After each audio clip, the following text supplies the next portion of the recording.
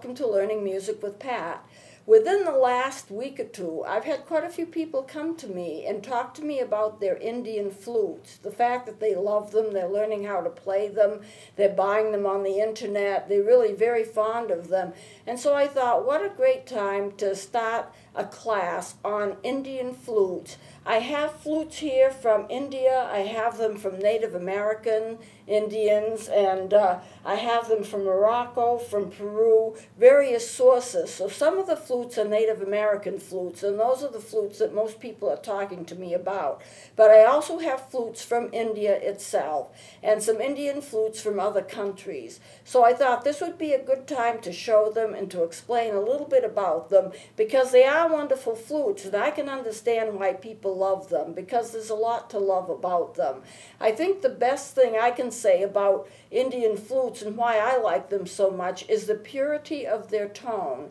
They have an excellent, wonderful tone, and the wind instruments are great because you can pick them up and you can play them. You don't have to worry about reeds, rods, getting keys jammed, getting pads that need to be replaced, getting reeds that are cracked, so you have to replace them because they have to be moist, they have to vibrate. There are a lot of complicating factors about other kinds of woodwind instruments, but with a wind flute, you just pick them up and you play them, and there's a lot to say about that, and they can play some very complicated music. So I'm going to start off by showing you a flute that I had here, a couple of flutes I've had here before that are Native American flutes. So let me start with the Lakota flute.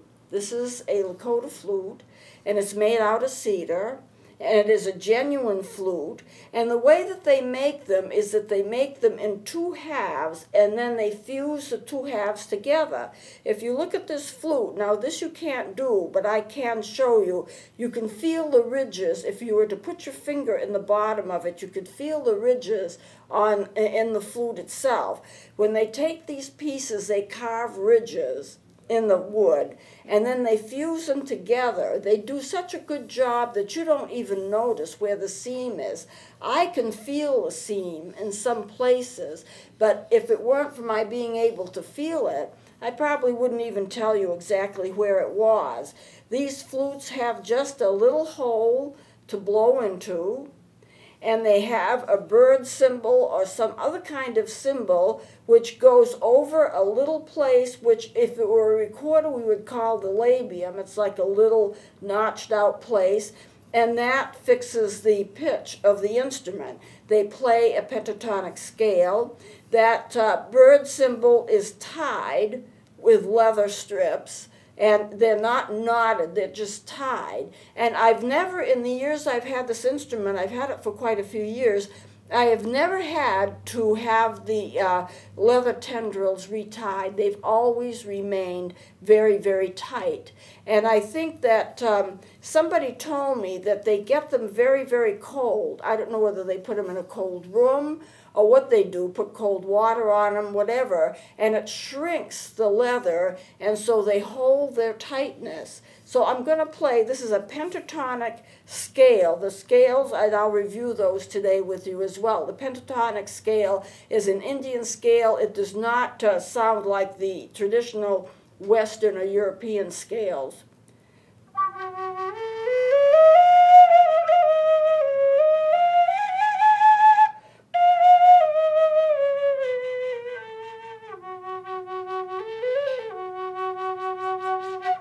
That has a beautiful tone, and that's the pentatonic scale.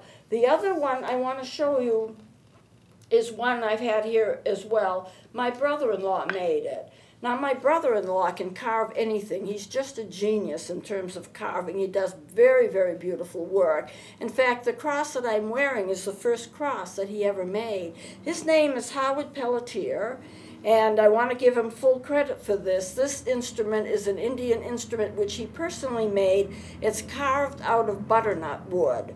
And he made his own little symbol, which is an Indian symbol, and used cord to tie it together over that notch, which would be the labium. And it plays the pentatonic scale just like the other one does. It's a little weaker tone, but the tones actually match. I've had this here before. And it's a very interesting instrument. Take a look at the little hole that you blow into, a very, very tiny hole. And if I were to put my fingers up, I can feel the ridges, which he also carved in two pieces and fused them together. And once again, it's been fused in such a way that you would never know where the fuse is. But there is a little tiny ridge, which you can feel occasionally. So this is the other one, which is Native American, but made by my brother-in-law. This is an instrument I don't believe I've ever had here. It's kind of an Indian flute. It's called a ney, N-E-Y, and it's also an end-blown flute. If you look at it carefully, there are no tone holes, and there's no thumb hole in the back. It's wrapped up with cane. Cane is the kind of wood that they actually make reeds from. Clarinet reeds, saxophone reeds, and it's called an end-blown flute. Reason is I pull this top out carefully, and if I were to play it, I haven't quite mastered it, so I won't, but you blow across this hole, there's an open hole there, and you blow across it, and the air catches in this little notch there, and it produces a tone. Now, if you're skilled at it, you can produce more than one tone. You can produce several tones just by blowing across it, a little bit like you would, say, if you were blowing across a soda bottle. And you just hold it, and you hold it down and blow it, and then it creates the different sounds. This one was made probably in Turkey. These instruments are used in the Middle East, I should say the Mediterranean area. And it was used in Egypt, Turkey, and nations that are around that area of the Mediterranean. So this is not a common instrument. It's not rare, but you're going to find almost no one has one. So I put it together again carefully, because you can get this stuck. So I just put it down a little bit, and I want to show you some other end-blown flutes. Here's one. And in this case, you do not have a hole. But what you have is it's blocked in, but you have a little slot. I don't know if you can catch that right at the end. So it's filled in except for that slot. It's open at the other end. And then you have what would be the labium. And you just put it to your mouth and you blow across it like you would a soda can. And you get various tones. And that's the way you do an end-blown flute. I have several of them, so I want to show you a couple more. This flute is from Morocco. It's also an end-blown. Look at the designs on it. It's just a very nice-looking flute. I imagine that all those designs are symbols of something. And here you have the area where you would blow across, blocked up, except for this little notch. This little place that acts like a mouthpiece, and then you have right here what would act like the labium. And I'll try this one. They get different kinds of flutes. Now, there's a man who comes up in this area about once a year in October, and he makes and he plays flutes, Indian flutes. And he sells Peruvian flutes. I have a group of them I'm going to be showing you. And he is an Indian that lives in Peru. And he sells CDs. He plays, he has a very, very expensive, several $100 flute that's an end-blown flute. And he plays it, and he plays absolutely beautiful music on it. The tone is just wonderful. I've been trying to find an American instrument that kind of mimics that tone because I'd like to use it for solos. I haven't found anything yet.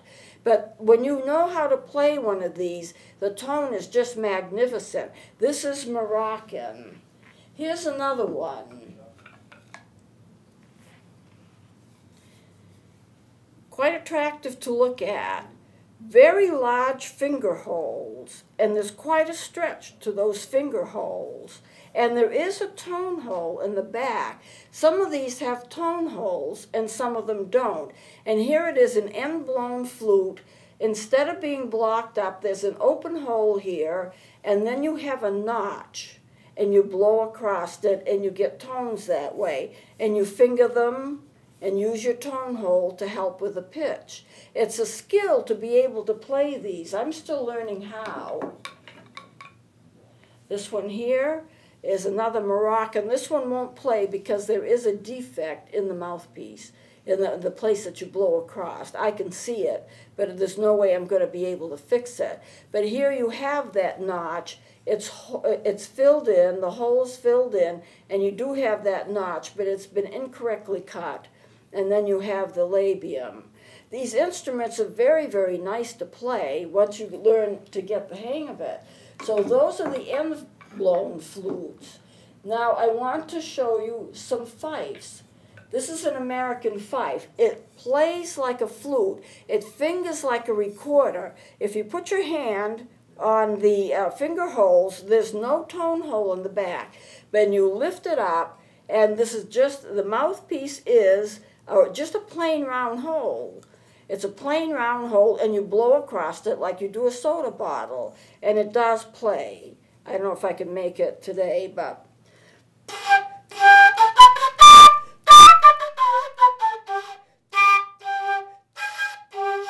Not so good on the octaves, but you can get them. This is a fife, and the way that you know a fife is that you have a round hole to blow into, or to blow across, and it's flat with the instrument. There's no special notches, it's not raised, it's just a round hole, and you blow across it, flat with the instrument. Let me show you a couple more. A friend of mine gave me this. It comes from Massachusetts, Sturbridge Village. It is also a fife, and it has the round hole that you blow in, and you just hold it up like a flute, like you were playing a flute, blowing across that hole and getting your tone that way. This one plays in the key of E flat. I don't know if I'll have any luck with it or not, but we'll try it.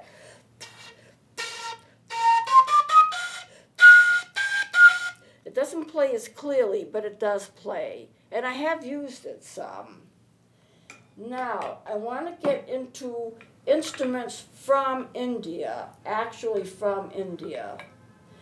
This is an instrument. It has a fiddle-like mouthpiece. It looks like a fiddle mouthpiece like the recorders have, and it's in the key of C. The reason I know that is that there's a big C painted on its mouthpiece. I've never seen that before in any instrument.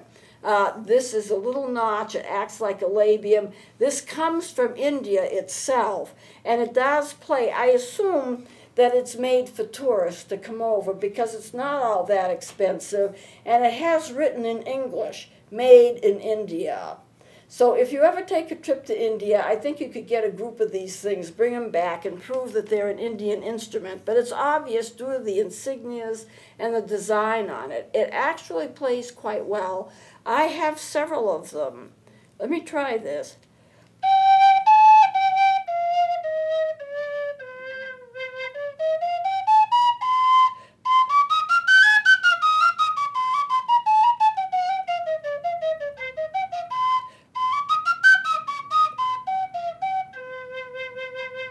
Now, isn't that nice? It's a very nice flute. I have several of them, and I really like it. And I can play it in an orchestra because it pitches so well. It's not loud, but it has a very nice soft tone. This one comes from India. Here's one that also comes from India, and this is just so unusual. Look at the design, if you can catch it. If you look at the tone holes, you will find that there are little petals around them. They're designed so that the tone holes are actually the centerpiece of a flower. And there's a flower with the little petals surrounding each one of them. But the tone holes are very large. It's hard to play. Look at this in the back. Just flowers, hand-carved, all the way down the instrument. I hope that you can see that. It's very attractive, very nice, and a lot of I think, labor-intensive work went into that. You have a fiddle mouthpiece, and you have the labium. you have very large tone holes, larger than most instruments would have, and it plays just like a regular recorder would play, made in India. It's a very lovely instrument. I do seem to collect them. Now, what I want to show you now is a group of Peruvian flutes. These are flutes that are handmade. They're Indian flutes coming from Peru.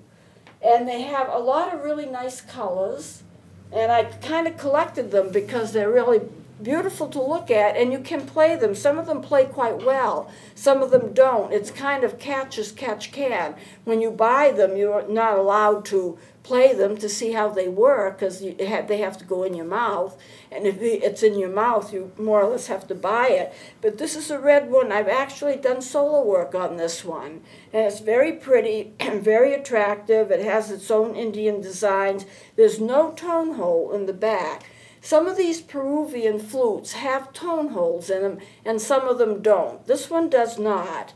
So I'm going to take a crack at this. This instrument does have a problem in that there is a crack developing by the mouthpiece. So I can't use it for solo work anymore because the more I play it, and of course as you blow into it, you have warm air. And what's going to happen is it's going to make the split get larger, but I'm hoping that I'll be able to get a scale out of it.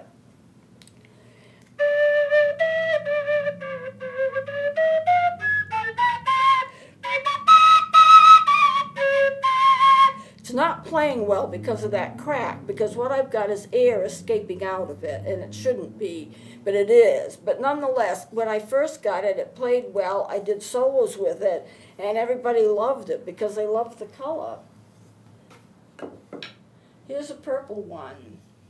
This purple one has a tone hole, and it's in an unnatural position because your hand has got to be playing down here, and your thumb, I don't know if you can see this, I'm going to twist around.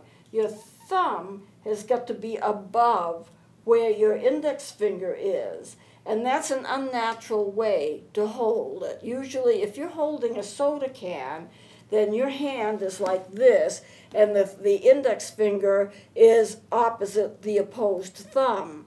But you can't, when you're playing one of these, you have to push your thumb up higher than is natural, which makes it difficult to play. But it's a very, very beautiful instrument. I love the color. And it has the same recorder-like mouthpiece with the labium, and it is a Peruvian Indian flute. Let me show you 3 more that I have. This one here is black. It does not have a tone hole in the back, but it's built the same way, and the finger holes seem low on it. There's quite a distance between the top finger and where the mouthpiece is. That is not the usual way, but this is the way that it's made. It's also a Peruvian Indian flute. They're actually not very expensive, so some of them play well, some of them don't. This was one, it's also a Peruvian flute, but it came with a cloth kind of neck piece. Now what you do with that, neck strap, and you put it on. You can put the neck strap on over your head, and it has, this is just a design thing with these little furry balls. There is a tone hole quite high up for where your fingers are. Here again, you put your finger, the top index finger on this hole. That tone hole is up quite a bit. They're not, but it's more comfortable than the other one. And you put your fingers on and you can play. And they do play, some of them fairly well, and some of them don't.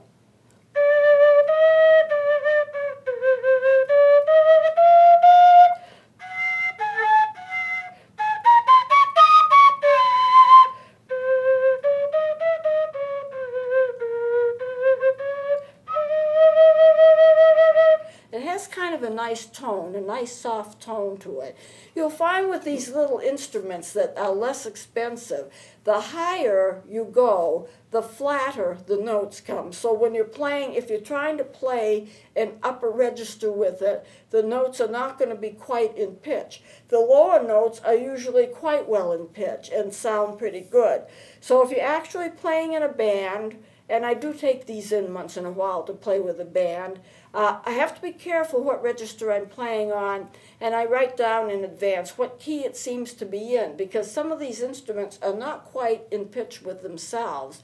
So the standards that we have for pitching for an orchestra or band, these little flutes which are just plain and simple may not meet those standards. They may not be able to be tuned to A440 or anything that an orchestra would have. But a lot of people play them and they love them and they sound good, and there's a lot you can do with them, and sometimes I just take them in and play them anyway. They're beautiful, and here again another flower around one of the tone holes. Here's another little green one, a different shade. It also has a tone hole in the back. You don't have any neck straps or anything like that. And the notes, whoops, there is a tone hole here. So here again, it's up a little bit too high for what most people would play.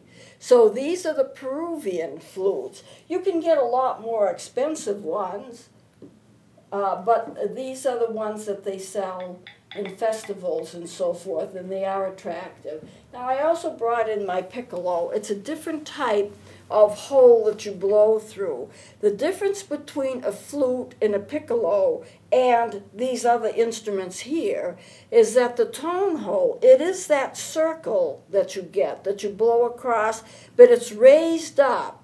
The flute's the same way.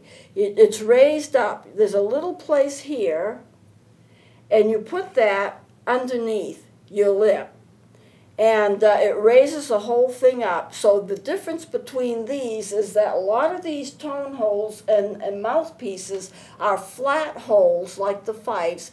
They're right next to the, right flat with the instrument, but with a flute or a piccolo, they're raised up. So you've seen some of these. I want to go over the scales once again. The pentatonic we've done. The chromatic, all of these other instruments will play a chromatic scale, and I'm sorry, I'll start with a diatonic scale, which goes up step by step by step.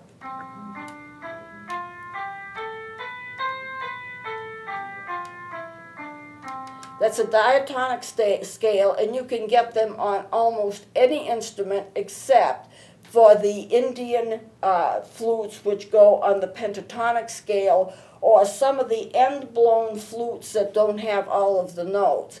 But any other instrument, including the Peruvian flutes, the American flutes, and any of the other normal instruments, will go one step at a time. The chromatic scales are when you go up a half a step at a time. So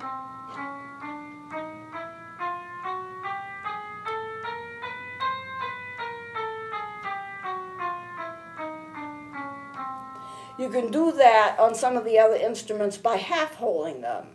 But you cannot do that with the Indian flute because the pentatonic scale does not allow you to do that. The recorders have that same fipple mouthpiece as you're going to find with some of these other flutes. If you look at them and compare them, they're very much similar. They all have that, what would be the labium in the front. And I know we're kind of running out of time here, but I just wanted you to see it. I love the Indian flutes. A lot of people love the Indian flutes. They play them. They're fun to play. You can play music with them, real music with them. And if you want to ask me any questions, don't forget to email me. That is the way to reach me. And if you want an immediate answer, give me your name and your telephone number, and I can call you back with an answer to your question, so you won't have to wait until a show is aired before you receive an answer. So thank you for watching. I hope you enjoyed it, and please join me next time.